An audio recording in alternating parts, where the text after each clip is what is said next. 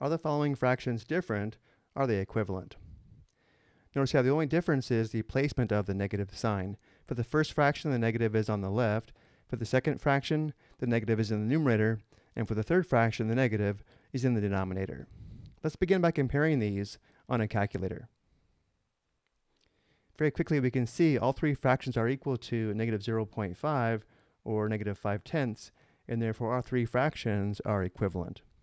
If we click on the convert to fraction bar on the far, if we click on the convert to fraction circle on the far right, notice how it shows all fractions are equal to negative 1/2, where the negative is on the left side. This is the most common way to express a negative fraction. However, because the form is different, they do mean something slightly different when we think of a fraction bar as meaning division. We can also think of a negative sign as the opposite, so negative 1/2 can be thought of as the opposite of positive 1/2, or the opposite or negative of positive 1 divided by positive 2, which again we know as a decimal is equal to negative 0.5. The second fraction of negative 1 over positive 2 is equal to negative 1 divided by positive 2, which is equal to negative 0.5. And positive 1 over negative 2 is equal to positive 1 divided by negative 2, which again is equal to negative 0.5.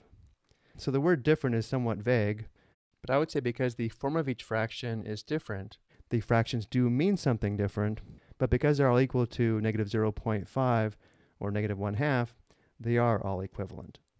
And now let's take a look at simplifying some additional fractions with negative signs.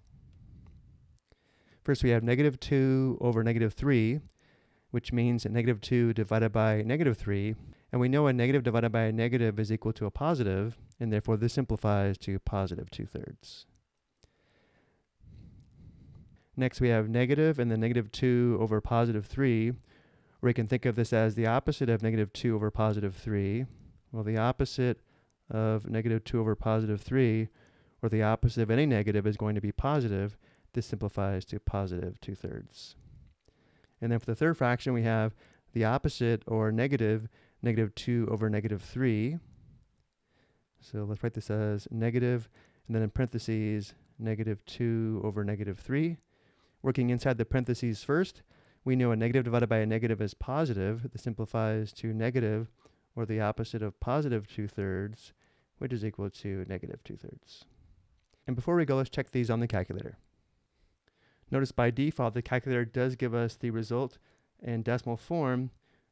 On the Desmos scientific calculator, to convert to simplified fractions, we simply click the circle on the far right, which is the convert to fraction button. And notice how this does verify our simplified fractions. I hope you found this helpful.